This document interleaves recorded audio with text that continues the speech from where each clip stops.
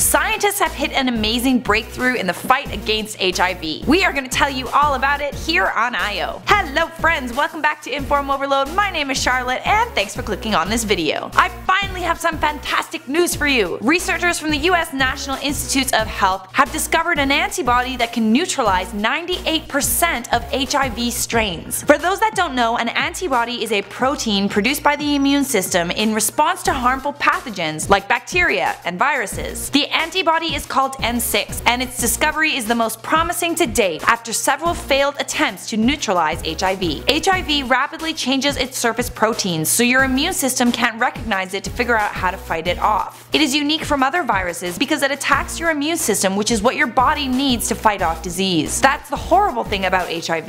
It's not necessarily the virus itself that kills you, it's your body's inability to fight off other infections. Without treatment, a person suffering from HIV will live 9 to 11 years. Now, the antibody N6 was found in an HIV patient's blood. N6 blocks the virus and prevents it from attaching itself to immune cells. Scientists at the National Institute of Health, which is the largest biomedical research agency in the world, are currently testing N6 to see if it can safely prevent HIV in humans. There was another antibody called VRC01 that was discovered back in 2010 that prevents infection, but that antibody was not as effective as N6. It only neutralized 90% of the HIV strains, but it did protect monkeys against HIV for 6 months. N6 will offer treatment that is stronger and more effective. Wouldn't it be amazing if HIV became a thing of the past like so many diseases that used to kill people by the thousands? There might be a day when you just get a shot at school when you're a kid, and then you never have to worry about HIV. Apparently, N6's ability to neutralize almost all strains of HIV will make it useful for treatment and prevention. So that means people that already have HIV can be treated and you can prevent yourself from getting it in the first place. The results have only been demonstrated in a lab, and until we test N6 on humans, we don't know how effective it actually is. There were approximately 36.7 million people worldwide living with HIV at the end of 2015. Out of that number, 1.8 million were children younger than 15 years old. Most of the people living with HIV are from low and middle income countries. It will still be a little while before scientists research, test, and create a cure, but they now have the tools to make a vaccine for HIV, and the millions suffering from it now have hope. Wow, some good news for a change, yay! Okay guys, it's time to respond to some of your comments. These comments are from our alien caught stalking Curiosity rover video. Lauren Jackson said, if there was a new planet that you have to name,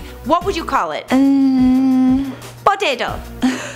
Morbo the Destroyer said, do you ever report real news? Why would we do that? Real news sucks. Just so you know, you should probably not watch IO if you're looking for real news. You should probably, I don't know, pay for a newspaper or something. MK Ahmed said, they're so cute together, but then Charlotte and Jared are cute together as well. Why do I have to pick between Jared and Charlie? Don't hate a player, hate a game. Okay guys, that's all for now. Thanks for watching IO, and you have just been informed.